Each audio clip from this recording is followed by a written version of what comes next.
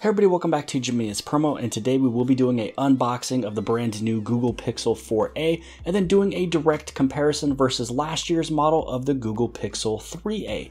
Now, I do want to give a big thank you to Google for sending this out and having me be a part of Team Pixel. Now, for this year's model of the Pixel 4a, there is only one size, one color, and that is going to be a 5.8-inch display, 128 gigs of internal storage, and the color of just black. So let's open this up and let's take a look. Now, underneath the lid, there is nothing on the inside. Let's just pull out this phone, take off the plastic. Now, one thing that I'm noticing is that this phone feels just to be a little bit smaller, even though it has a larger display. The display size of the Pixel 4a, this one is coming in at 5.8 inches. The last year's model, which is the Pixel 3a, was coming in at 5.6. But what you can clearly see here is that the forehead and chin has been dramatically reduced. So you can see here that the Google Pixel 3a just has a lot of room on the top and the bottom that is just waste of space. And then they're able to bring in all the bezels right around over here. So this one's, looking and feeling really good. The camera placement is basically the exact same. It's actually right up over there. It's above the screen on the Pixel 3a. This one actually has it built into the display, pretty much looking like a Samsung Infinity O display. So let's finish up the contents of the box itself. Looks like we do have some materials here. Here is your SIM popper, so you can open up your SIM tray. Inside of here, you will have your Type-C to Type-C charger. I love to see that. Really not a big fan at all of seeing, the USB-A to USB Type-C.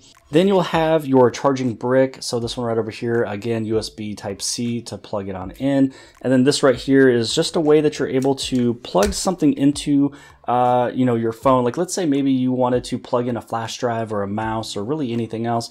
You'd be able to put in USB Type-A there and then USB Type-C on the bottom of your phone.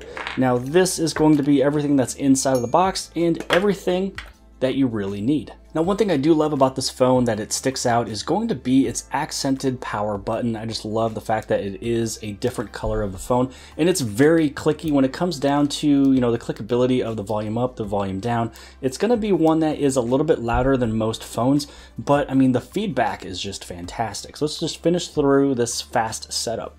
So taking another look at this phone, I do have to say that when you do use the Pixel 4a, it does have a little bit more snappiness to it. And also too, going into the applications is actually way easier. When it comes down to the Pixel 3a, I had to go to the very bottom of the phone just to pull this up. With the 4a, you're able to do it really anywhere on the screen. Makes it really easy to use.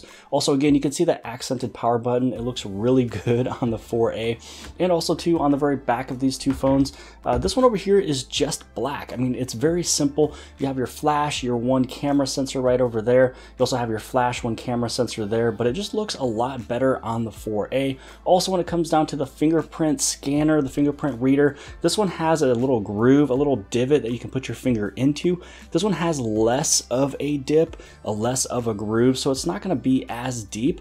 But again, you know exactly where it's at, and you're able to unlock it really quick. I'm just very, impressed with how large this phone of last year, the Google Pixel 3a is versus the 4a. But they were able to get a 0.2 larger display. So by now we all know that the Google Pixel 4a is $349, but what all do you get and how did it compare to last year? So the Pixel 4a over here is at $349. It has a 5.8-inch display. The Pixel 3a was a 5.6-inch display. Internally on the 4a, you will have 128 gigs. This one from last year only had 64. The RAM on this one, which is going to make this phone super snappy and fast, has 6 gigs of RAM, where the Pixel 3a from last year only had 4 gigs of RAM. And also the processor was also upgraded. Last year's model had the Snapdragon 670. This one has the Snapdragon 730G. Now you're also going to have a really good camera. You're going to have that 12.2 megapixel dual pixel camera on the back, as well as a all-day battery. You have call screen and Android updates for 3 years. So I will be moving over the SIM card from the Pixel 3a over to the 4a, and then I'll come back with you guys in about 2 weeks, letting you guys know how I feel about the Pixel 4a after 2 weeks of usage. So really, that is everything you need to know in this package. It is $349, 128 gigs of internal storage. You also have 6 gigs of RAM, a 5.8-inch display. It is leaps and bounds significantly better than last year's model. So good job, Google, for giving all of these upgrades, a larger screen with a smaller phone. But I hope you guys have liked this video. If you guys did, please give this thing a huge thumbs up. Also, when you hit on that like button, did you also know that it turns blue? And don't forget to hit on that subscribe button right over here in the very bottom left-hand side. And if you like this video, then more than likely you'll also like this video. And I'll see you guys later.